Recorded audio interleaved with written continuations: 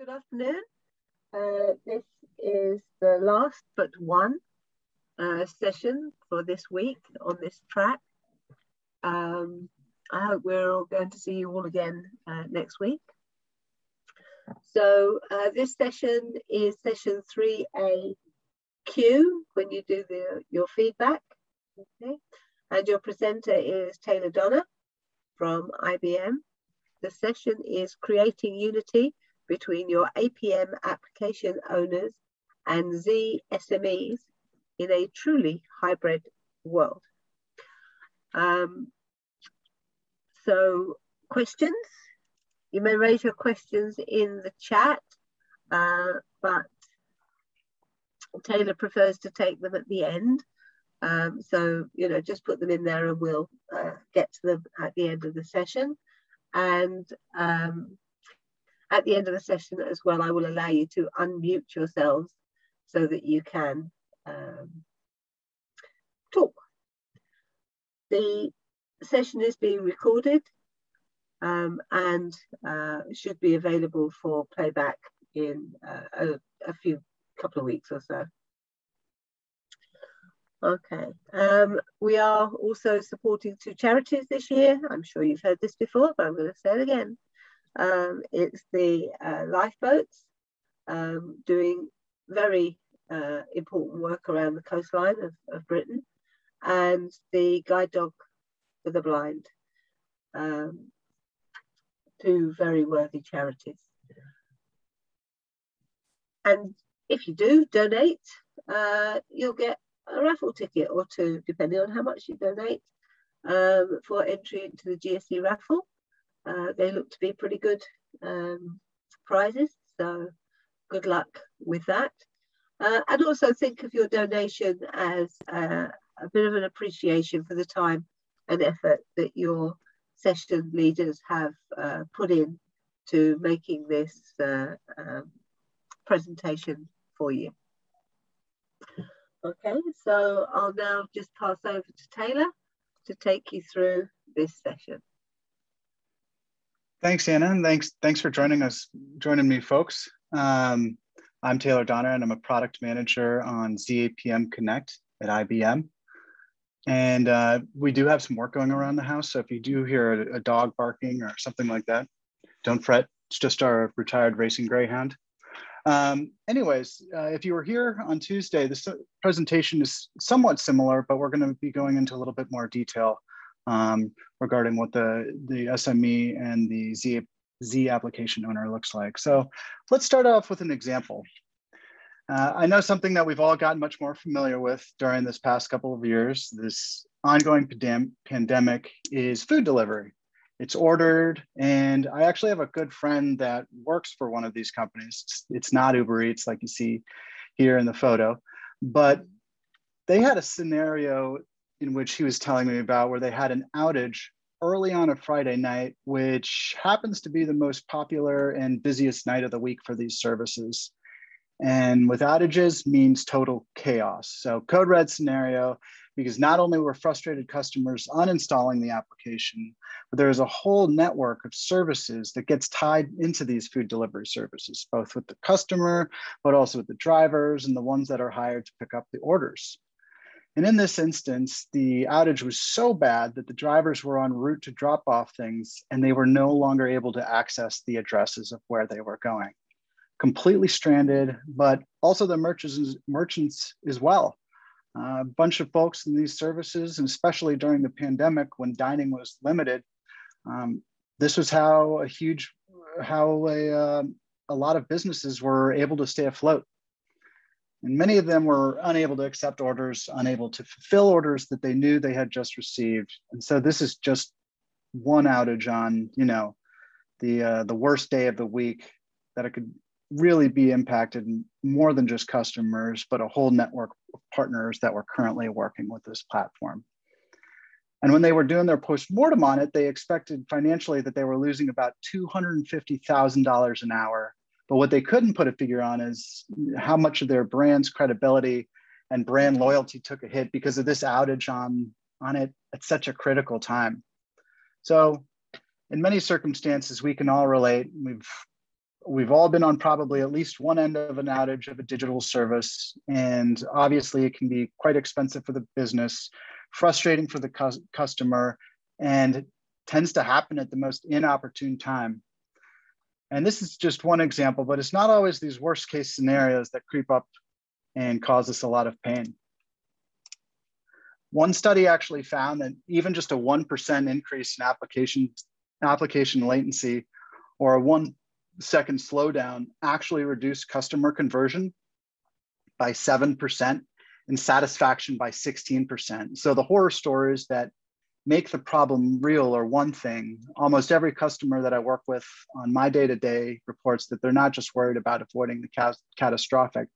They're absolutely charged with optimizing every second of the day to ensure that their experience can remain competitive with what consumers are interacting with. And that's the pressure coming from the external.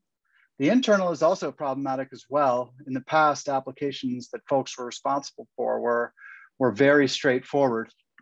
It was a web layer calling some middleware to single backends, but now because customers are adopting DevOps and there's intense pressure to modernize applications so they can remain competitive, there's been an adoption of microservice architectures that are adding layers and layers of complexity that can be struggled to monitor and keep up with. And most often application teams are having to keep up with all of these insane demands with even fewer resources and less budget. So like I said, I hear from customers regularly and they have a ton on their plate. And the internal and external stressors are really contributing to all of this. So now that we've seen what's really evolution of a specific solution to these problems, and we broadly call this category of software an APM, or an application performance monitor, or application performance management tool. And there's a whole host of vendors that play in this space. So this, of course, is not comprehensive, but these should be some names that you're familiar with. They're all really charged with helping to address those market drivers that we just talked about. There's AppDynamics and Instana, which IBM or ZAPM Connect has integrations with, and Splunk and Dynatrace and quite a few others like Elastic. And we need to make it possible for the teams, IT teams, to understand all of the resources that are part of a given application. If something's not performing as expected, but we also need to be day-to-day providing them opportunities to improve the performance or identity optimization points in their user patterns or user behaviors by constantly monitoring the traffic and the health of an application. So I wanted to spend a little time introducing how APMs work, because I know that can be a new topic for someone, especially if you're on the Z side. There aren't really any APM solutions that touch much of what happens on Z. So there are 3 steps, I'd say, to an APM tool. The first one is really mapping. Being able to visualize your entire application in a single pane of glass is one of the most critical pieces of creating a unified troubleshooting strategy. For a long time, and for many customers that I still speak with today, in all of these different siloed teams, maybe one maintains the database, one maintains the network, one maintains the cloud presence, one maintains Z, and they all have a really hard time of being able to stitch together how all of their pieces interface together for a given application. And that's so important because if you're a large organization and you've got maybe 10 critical business services and just one of them is having a problem, it becomes a major effort on behalf of all of those siloed teams to try and understand, okay, which exactly of my resources is involved in that given business service or business application. And the awesome thing about APM tools is when it does come to mapping, a lot of them do it in a way that's very automated, very easy and straightforward. So you typically apply one or a few agents to the resources that you're trying to monitor, and it stitches everything together. So pretty much just starts listening and creates a view of what's happening without you having to go in and manually define every transaction or business path. And this is also great for DevOps as well, because you're constantly updating your applications, making changes, and the topology view is constantly being monitored as well. So it just just pretty much starts listening and creates a view of what's happening with you and what's going on within your hybrid cloud applications, as well as your Z applications in the case of ZAPM Connect. So throughout this presentation, I got a couple screenshots for you, a few different vendors, so you can kind of get a feel of what these things look like, not just in one platform, but across all the different implementations. So this is a topology view that you would see in Elastic. And this is, like I said, speaking to the idea that you've got all these different services here, and you can kind of get a feel for how they're all interacting with one another. You have your Postgres, your Python, Java views all interacting with one another. And this is Instana. So you have similar view where you can see this overall high level view of the different services and architecture, like the shop to shop front end, product search ratings, and then you can drill in further to see different components that make up those services. So moving on, you've got a view of everything that's happening now. So let's go back to baseline, meaning let's understand what's normal, and then we can easily alert, or even before we reach the deviation from normal that is noticeable to customers on early deviations. A lot of tools have machine learning models, machine learning engines that take a look at all the data that's being collected on every transaction at 1 minute or a 1 second interval, and start to map the patterns that are present there in order to create these early alerts. So this is an app dynamics view. So we're seeing this topology, but also on the right-hand side, they do a really nice job of being able to kind of describe what's healthy, what is standard and expected. And like the transaction scorecard you see on the right-hand side, because they're listening all the time to what the transaction health is, they can call out something when it's way slower than normal or very slow, or even when something's ending up in an error. And this is another drill down from an app dynamics screen as well, where you can see literally they'll create an expected baseline of load to response time, or the important metrics that indicate health, and help you, the manager, the team, understand when things are above or below that base. And then finally, of course, the natural next step, once you understand your application and you can know when a problem is happening, you actually get to go one step further and diagnose that problem specifically. So in a lot of APMs, when an anomaly is detected, say a response time is dramatically increased, they'll start capturing even more information. And that allows customers and users to go in and quickly diagnose, like, okay, it looks like this line of code is the problem, or here are the logs associated with the slowdown we've captured. And I think this is, again, in Instana, you can see there's traces that have been kicked off because the slowdown was detected, and there's a lot of detail that someone can go in and troubleshoot with. I believe this is Datadog. This is an example of a platform that goes into the exact line of code of a class that is associated with the transaction that was ending in an error. So this means a whole heck of a lot when it comes to getting fixes out in the wild really quickly. Getting that line of code allows you to go in and make a quick fix on a really easy in a really easy manner, because everything's right there for you. However, we do see that these APM solutions are great, especially for cloud application owners. They make a huge difference for the customers that are navigating those problems that we articulated at the beginning. But this session is all about how we create unity, be it between our APM users and Z teams. And unfortunately, one of the most pervasive problems in the APM space is lack of visibility for IBM Z. And it's roughly about 13 of the 15 market-leading APMs that Gartner calls out in their quadrant they lack any support whatsoever for IBM Z. So even though businesses may have invested millions, sometimes thousands of dollars to instrument their entire application with APM tools, they may be missing a really critical piece of the puzzle, especially when there's a lot of moving parts outside of the hybrid cloud application infrastructure. And here's an example of what it could look like. Again, this is AppD, an application and inventory app that's being monitored.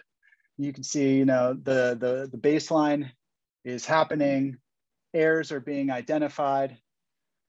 But if this is the case that errors are coming from IBM Z, we've got a really big problem because there's very little visibility into the mainframe from App Dynamics itself. So we see all of these different regions and nodes from Java and web service backends and Oracle. But when we look at this CICS region, there's really no information that's presented here. So there's a lot of finger pointing and war room discussions, which I'll discuss in a second. So, this is a very similar story for our customers who are using Instana as their APM.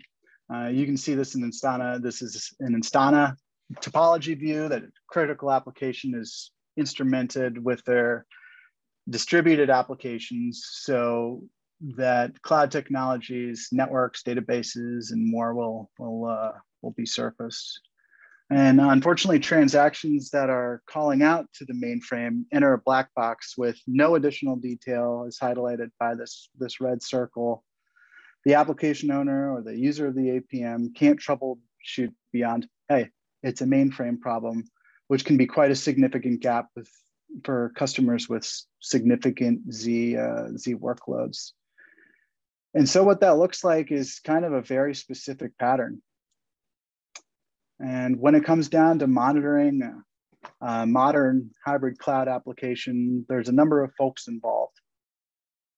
On the distributed side, we have the IT ops practitioner persona. These folks are responsible for the overall health of an application. They're commonly using an application performance monitoring type tool to manage all of the interrelated bits and pieces that must work together to keep the service up and running. And these individuals often have very, very little Z awareness or understanding. And for the sake of our example, they could be using AppD, App Dynamics or Instana as their APM tool. And on the mainframe side, we have Jim, the Z subject matter expert. He's responsible for the health of the mainframe infrastructure and often specializes in certain key subsystems like IMS or CICS. One thing I do want to note here is I'm showing an Omegamon screen for Jim, but there's no dependency on Omegamon for ZAPM Connect. We recognize customers use a variety of monitoring tools for their system, and we made a conscious decision not to have any prerequisite tools so the solution can be easily adopted by as many customers as possible. So you see these personas use quite different tooling beyond just their tools. These individuals tend to have drastically different skill sets, and in large organizations, they may be located on opposite sides of the country or even the globe.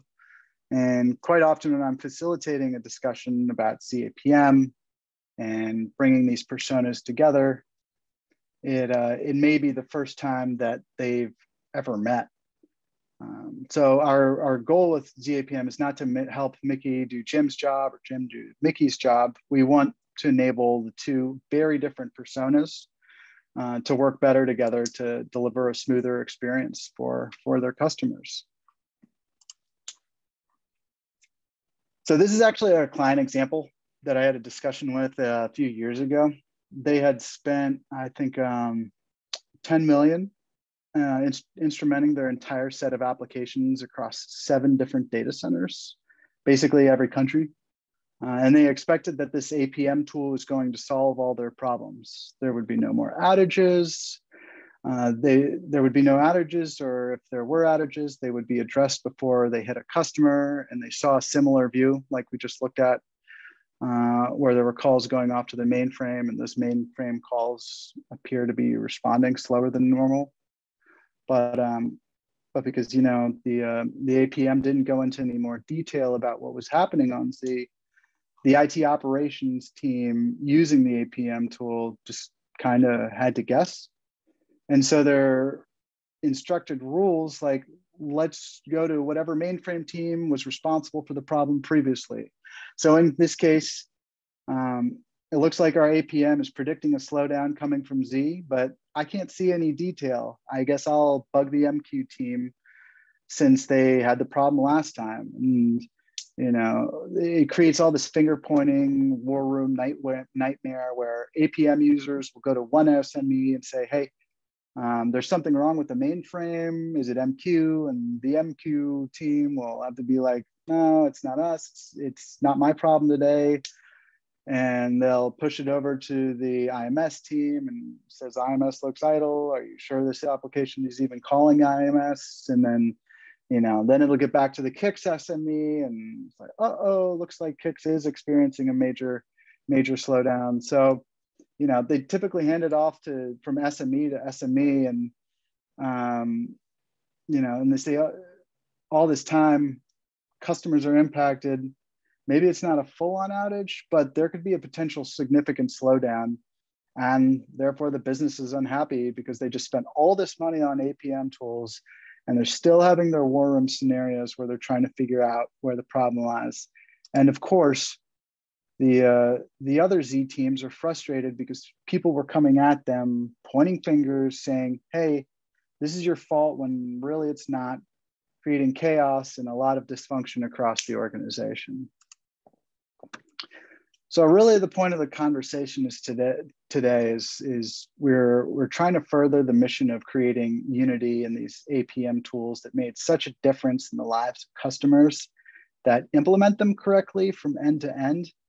And really what we found is that the most valuable thing that you can do in improving the relationship between the application team or the rest of the house and your Z teams is getting everyone on the same side of information in a single pane of glass that can see all of the components involved in the application, including the Z resources, because then there's no longer any throwing it over the wall, because everybody can work from the same set of information. So again, let's jump back to examples. So as shown before, this is Instana. You can see there's a ton of different services involved here, but you can see without ZAPM Connect, the IBM solution for getting Z visibility in your APM solution, there's really no visibility into a call once it enters the mainframe. So we end up being pretty stuck here. However, this kind of helps you understand how that view can rapidly expand once you've implemented a tool that enables this Z visibility into your APM. Again, we have Instana here, and no longer do we have that same black box.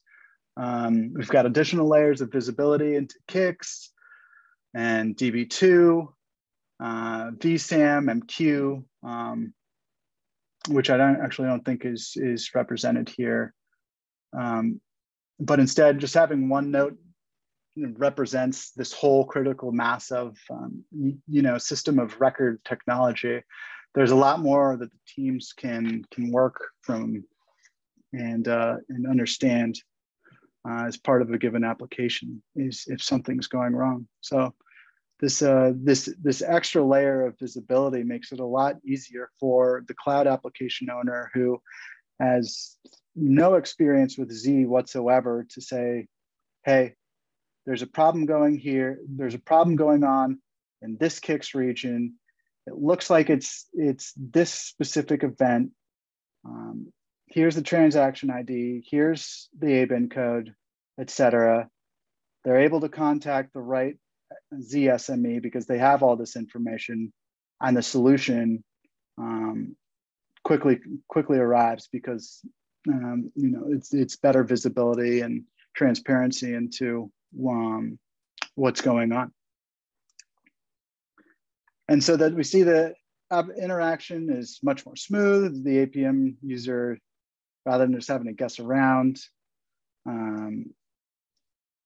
they can pretty much go to the Kix SME. So it seems there's a slowdown coming from Kix. It appears to be stemming from Kix, region name, task ID. And here's a link if you'd like to see it for yourself. The Kix SMEs. Thanks for the heads up. I'm going to navigate to that Kix region in OmegaMon, review the Kix task history, and take action immediately. And everybody's operating from a unified set of information and data that they can work to solve the problem together, instead of that very painful and awkward throwing it over the wall experience that so many customers still seem to encounter. And so I know this was just a brief introduction to the whole topic of APMs and integrating Z into your APM solutions, but I wanted to give you some kind of like next steps that I'd encourage as like an advocate for improved unity across your applications. So you could use this today after this webinar. So first and foremost, definitely make sure you understand your company's APM strategy. I think it's like 70% plus of enterprise customers have more than one APM tool. So if maybe your area is using New Relic, ask around, see if other business units are using Instana or Dynatrace or AppDynamics, and see if there's any effort to consolidate across one APM tool and the whole business. So those are constantly being pushed, and it's important to know if you all are going to be locked into one APM tool. So once you kind of have a feel for what the APM landscape is at your organization, try to understand if Z visibility is even possible with the vendors that you're using. So IBM, like I said, we've got a product called ZAPM Connect, formerly Z Application Performance Management Connect, but IBM loves their acronyms, so of course we had to truncate it into ZAPM. But it helps get Z data into market-leading APM tools. And currently, we do support AppDynamics and Instana, multiple screenshots that I showed you throughout the presentation. And like I mentioned, there are a few other vendors out there that have some Z support, but I would highly recommend you buckle down and see if the visibility is possible with your vendor today. And if it's not, I'd encourage looking at the options where it is possible, because it makes a heck of a difference to be able to have that unified view.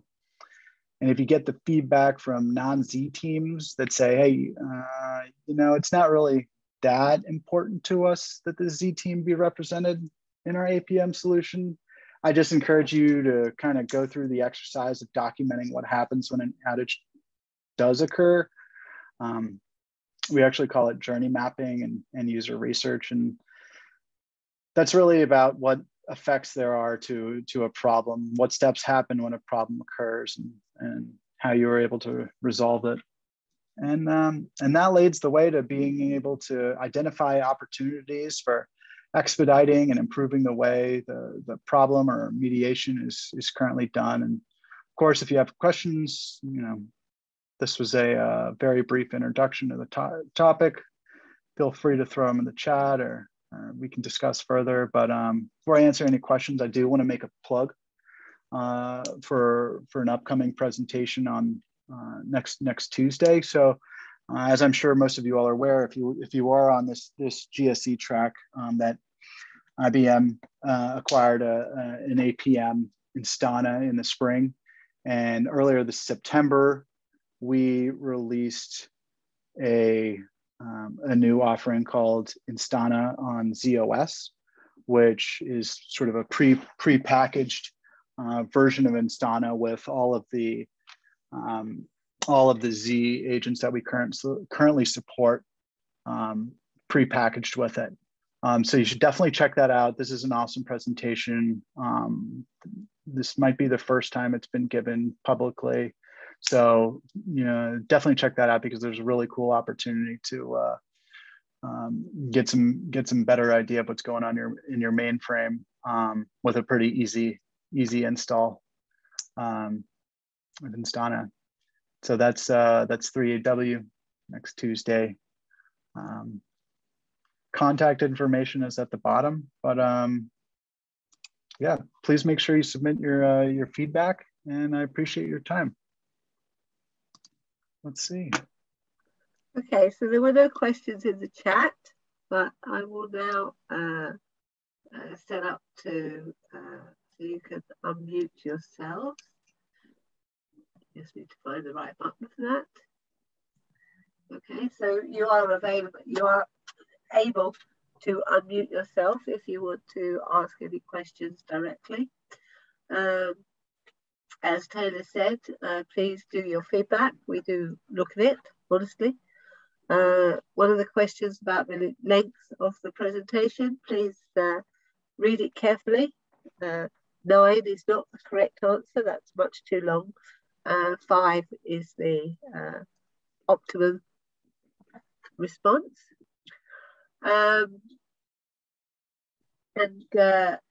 Please do remember to give generously and show your appreciation for the session. And here's mine. So please do do that. I don't know, Taylor, I forgot to ask you if your slides are preloaded onto the website. I haven't loaded them onto the website, but I can right after this. Yeah, that will allow people to download them. The recording of the session won't be available for a few weeks, so that's your starter. Okay, so nobody seems to be unmuting themselves or putting any questions in the chat. So it just remains for me to say thank you very much for attending, and see you shortly at the next session or next week. Thank you very much. Thanks for joining, folks. Appreciate it. Ending the session now.